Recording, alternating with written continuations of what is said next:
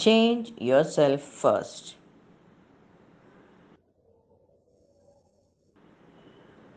You can do nothing with others unless you are able to do it with yourself.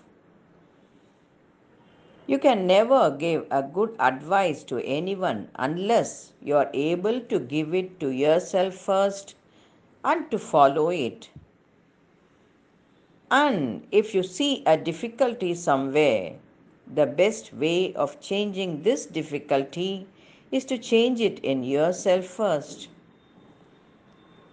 If you see a defect in anyone, you may be sure it is in you, and you begin to change it in yourself.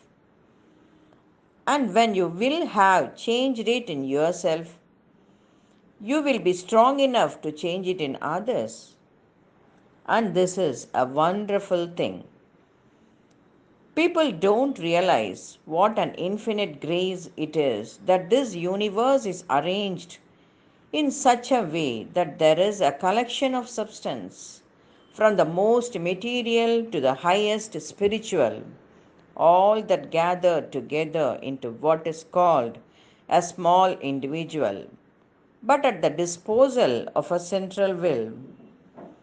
And that is yours, your field of work. Nobody can take it away from you. It is your own property.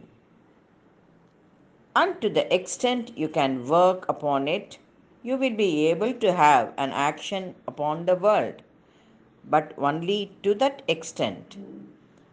One must do more for oneself, besides, than one does for others.